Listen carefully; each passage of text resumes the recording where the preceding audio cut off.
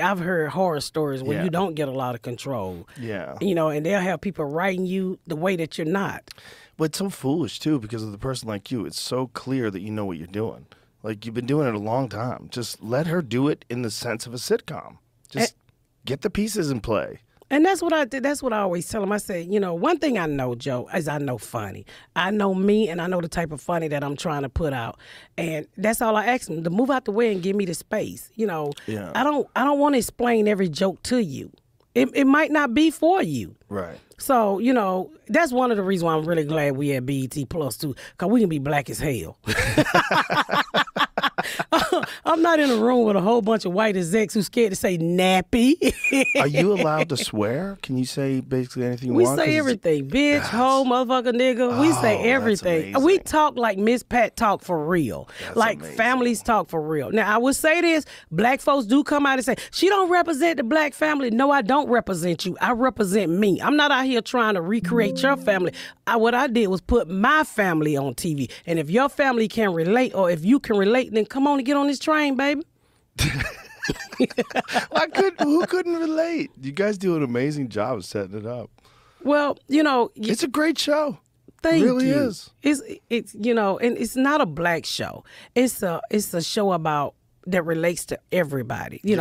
I have people from all walks of life walk up to me, tell me I download BET Plus just for you.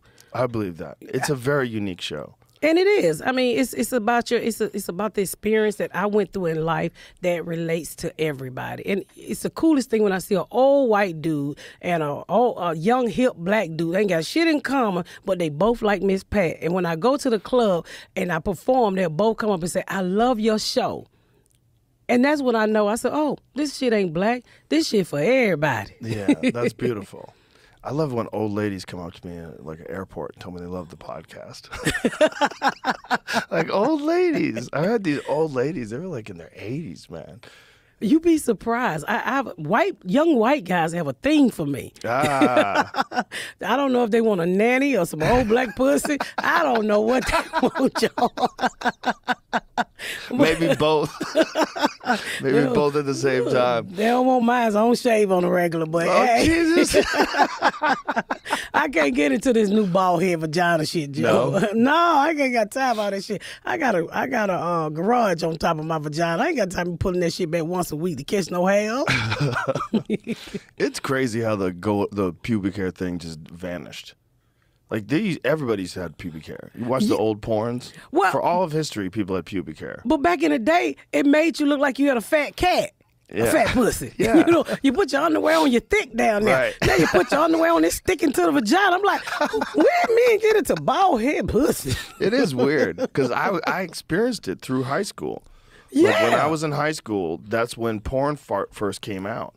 When I was in high school was the first time VHS tapes came out, and so people could rent porn. Mm-hmm. And that's when the pubic hair thing changed. It changed first in porn, and it changed in everybody else. Well, I think what the problem was is black when we have such beautiful black afros down there, so you couldn't get the whole vision. So some white man went down there and got vagina hair stuck in his throat, which I call nappy grip.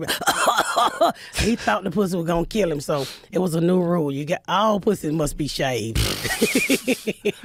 That's just my thought, y'all. I don't know how true that is. I dated this girl in high school, and she was kind of wild. And she was dating this guy, and she broke up with the guy, and then her and I hooked up. And she said, she goes, "I'm embarrassed. I can't let you see me." I go, "Why?" She goes, "He made me shave my pussy," and I just started laughing. It was the funniest thing to me. When I was like 16 years old, it was hilarious that someone was ashamed that they had a shaved pussy. I only do it when it get caught in the side of my underwear. I've been with the same man 31 years. He didn't give a fuck if mine fall off and be on my kneecap. Baby, did you cook today? Or have you ordered Uber Eats? Or what show you want to watch? That's why I don't cheat. I keep the same one I got, so I ain't got to get no new rules. No new problems. No new problems. Yeah, some people love problems. Some people do love problems. They I don't do. like problems. I'm not a fan. I just ask people to leave me the fuck alone, Joe. Yeah. Like, let me be me. People always say, well, what do you think about the cancel culture? I said, shit, American Express been canceled me. So the rest of you motherfuckers don't matter. They don't lower my limit. So, hey, it is what it is.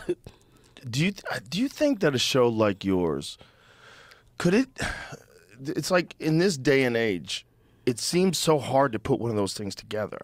Like, I don't know, like, it used to be every night on all the major networks, it was mostly sitcoms. Mm-hmm.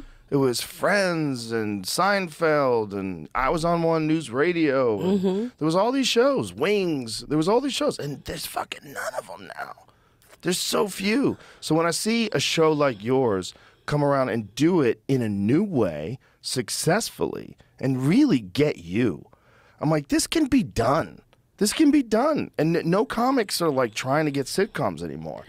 It's not like it used to be when I was in the '90s. When I was out here, there was pilot season, and everybody was just scrambling to get a sitcom. It was like the holy grails. Like, we were all out here for the lottery. Like, everybody was ready. We'd come out here for pilot season. Everybody would go to Hollywood. Yes. Now no one knows. It's gone. Well, you don't need it anymore. You have stuff like podcasts. You can create your own stuff with no rules that will blow you the fuck up. But when I see someone doing something like you're doing, I go, there's still room for that funny sitcom. It can still be done. It's still a great thing to watch. One of the things that I tell you that I ran into with building a sitcom is like writers. So you deal with the writers that been in Hollywood so long and they stuck in this box. Yeah. Like I literally had writers say they're never gonna let you do that, and I'm like, they're gonna let me do me. They hired me. You knew what the fuck you was getting when you gave me that first deposit. And I told you I ain't get hit with no pies and I ain't chasing no dick like they say fat girls do. I've been having sex since 6th grade. 2 things I told Hollywood. You can never give me as much money as I can steal from you. Now let's make this show. So a lot of... I think a lot of writers are just stuck inside the box and they just recycle the same fucking joke. If I heard it, I don't want it. Yeah. If it's close to what I've heard before in the barber shop on another show, I'm like, get that shit out of here. Let's go back to the drawing board. And that's one of the things we write on the floor. A joke, I be like, I heard that shit. I'm a comedian. You can't give me nothing I ain't heard. I done heard it from the white side to the black side to any other side because I play both sides of the ring. So you can't pull that shit off on me. And a lot of times I'm like, no, I'm not doing that wacky shit, hacky ass shit. We ain't doing that.